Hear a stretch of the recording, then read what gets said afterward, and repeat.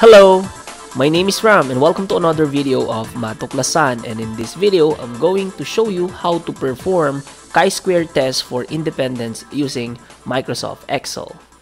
The chi-square test for independence is also known as Pearson's chi-square test or the chi-square test of association. It is used to test the relationship between two categorical variables. It is commonly useful when data can be tabulated in table form in terms of frequencies. This test also uses the chi-square distribution and a contingency table, and the test value is found by using the observed and expected values. Before performing the test, we need to make sure that the data are obtained from a random sample, and the sample size should be sufficiently large, meaning the expected value in each cell must be 5 or more because we are using a contingency table, right? Let's have this example. Say a school decided to implement distance learning and 80 students from this school were asked about their preferred distance learning modality, and their responses are shown in this table. You can see here that I use coding for each of this modality. For the self-learning modules, I use SLM. For the online-based learning, I use OBL. And for the television radio-based learning, I use TRBL. Here, a male respondent was asked and he said he prefers the self-learning module, while the second student, which is a female, prefers online-based learning, and so on.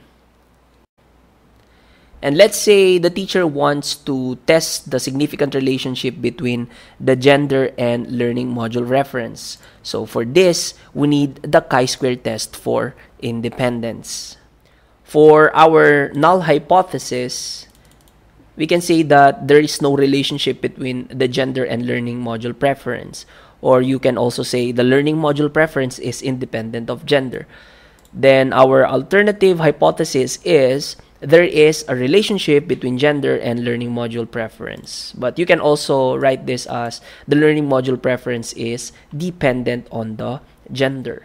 So the first thing that we need to do here is to construct a contingency table containing our observed data. So we just need to identify the number of frequencies for each of these categories. And for this, we will use the pivot table function under the insert ribbon. So by selecting the pivot table and by selecting the range of data that we need, and for this, I'm going to make sure to select this one, and then we will select the gender and the preferred learning module. And do not worry about the labels, because if you use this pivot table function, it is assumed that the first row are the labels.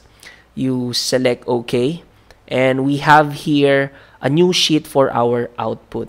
And for this one, all we need to do is to look at this window. We will put the gender here in the row box, while the preferred learning module will be sent here in the column box. Now, you can see here that we were able to generate a contingency table, but we don't have values yet, right? So for you to have values, you may drag one of this. So you can drag gender or preferred learning module on what box? Here. So it should be count off because we need frequencies for this table. And notice that when I drag the gender variable here on this box, these frequencies appeared on our table. But in case count is not appearing here, you can always select the value field settings like average, max, mean, product, count numbers, and so on. But for now, we need the frequency, so count is good. Now we have the contingency table for our data. And what I'm going to do now is to copy paste this table. So copy and then select our working sheet and paste this using this one so that we could edit the values in each cells. As I mentioned a while ago, in a chi-square test, we are comparing the observed values and the expected values. So this part or this table is for the observed data, observed or actual data.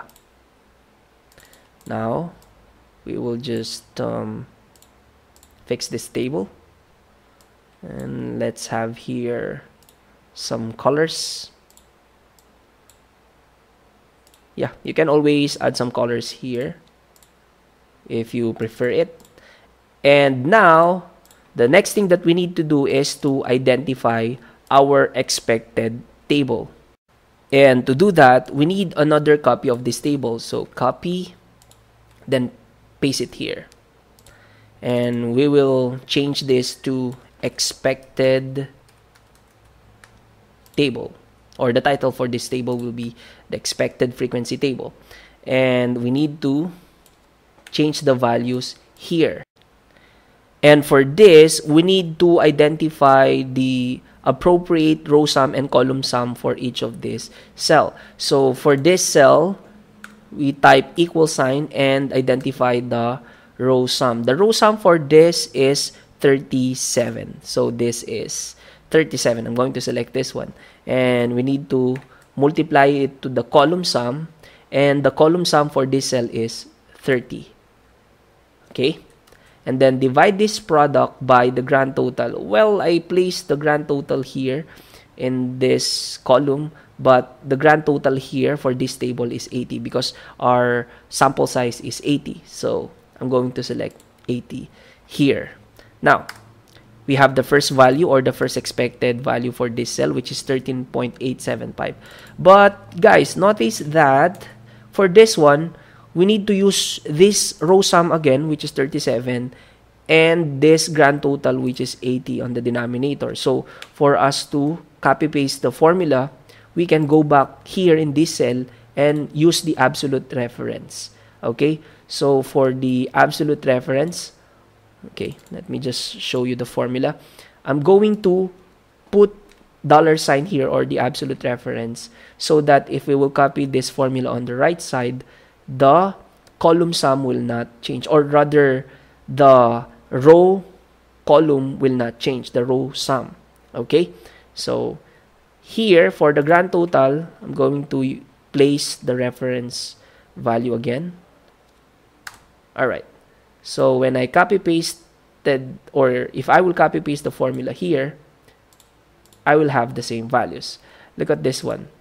So here it automatically multiplied 39 and 37, then divided by 80. Alright, so for this cell, the row sum will change because this this cell corresponds to this row sum. So this is 43 times this column sum again, which is 30, then divided by the grand total. As we all know, the grand total will not change, so let's use the absolute reference here. And this time, I'm going to put an absolute reference again on this first value. Since the grand total is also not changing, I'm going to place another absolute reference here, so that we'll have 16.125, and dragging this formula or this cell, we'll copy paste the formula. Then let's see.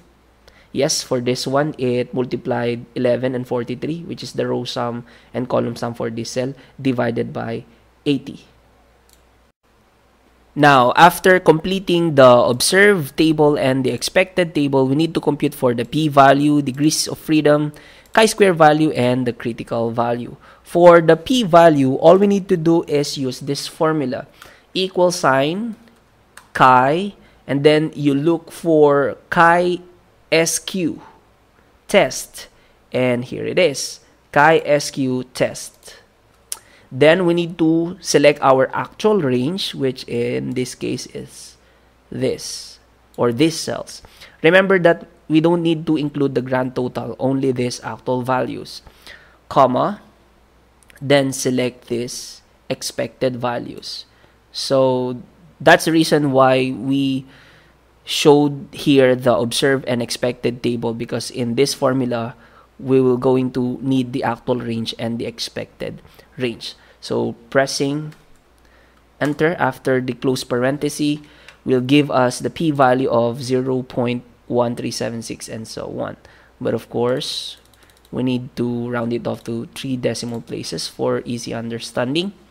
Now, if you're in a hurry and you really want to know right away if you need to reject or not reject the null hypothesis, you can use this p-value to decide.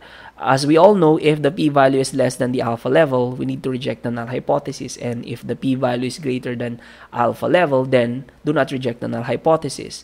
In this case, the alpha level, well, it's not mentioned, but let's say our alpha level is 5% or 0.05, or the significance level. All right? So, significance level is 0.05. 0.138 is greater than 0.05, and since it's greater than the alpha level, then do not reject the null hypothesis. That's our decision. But if you want to show the critical value method, we need to identify the degrees of freedom, the chi-square value, and the critical value for this. And to do that, the degrees of freedom is just rows minus 1 times columns minus 1. This is for the chi-square distribution. So we have equal, open parenthesis, then we have rows, which in this case, we have how many rows? We have 1, 2 rows. So it's 2 minus 1. Then we need to multiply it to columns minus 1. The number of columns that we have is 1, 2, 3. So we have 3 columns minus 1. So the degrees of freedom for this one is 2.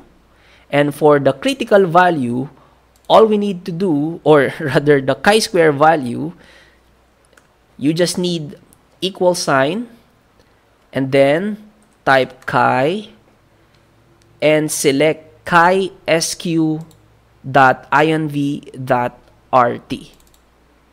Okay, that's it. And for this, you need to select the p-value, this one, comma, the degrees of freedom. Our degrees of freedom is 2, so select 2 here, close parenthesis, enter, and we now have the chi-square value for our test. Using this will save us some time, because if you really want to use the traditional method, you need to use this formula for the chi-square test, wherein you need to get the summation of the difference of the observed minus expected squared over expected. That's a lot, right? But if you will use this function, you can get the chi-square value right away. But for the critical value, we're going to need a chi-square distribution table. But don't worry, the table is always available in the internet or any other statistical books. And for this, I am using the distribution table in the elementary statistics of Bluman. Now, the degrees of freedom in our given is 2. So this is 2. And the alpha level is 0.05. So if this is 2 and the alpha level is 0.05, then the critical value for our test is 5.991, because it corresponds to the degrees of freedom on 2 and our column for the significance level, which is 5% or 0.05. So the critical value is 5.991 here. And we can now compare the chi-square value and the critical value. Note here that the chi-square value is less than the critical value, which is 5.991. So with that, we can say, or it is inferred, that we need to retain the null hypothesis. Do not reject the null hypothesis. So if you notice, we have the same decision as the decision in the p-value method, because here in the p-value method, it's greater than 0.05, so do not reject the null hypothesis. Here, the chi-square value is less than the critical value, so the decision is also not to reject, right? So here in our null hypothesis, since the null hypothesis was retained, then there is no relationship between gender and learning module preference. By reporting it properly, we can see here that a chi-square test of independence was performed to examine the relationship between gender and learning module preference. Now, since the chi-square value of 3.966 is less than the critical chi-square value, then the relation between these variables was not significant at 0.05, meaning the module learning preference of the respondents is independent of the gender. And we don't have enough evidence to say that there is a significant relationship between the gender and learning module preference. That's all for this video. If you want more video discussions in Microsoft Excel, please like, share, and subscribe to my channel for your updates. You can always check my playlist in the description down below for other references. See you in the next video.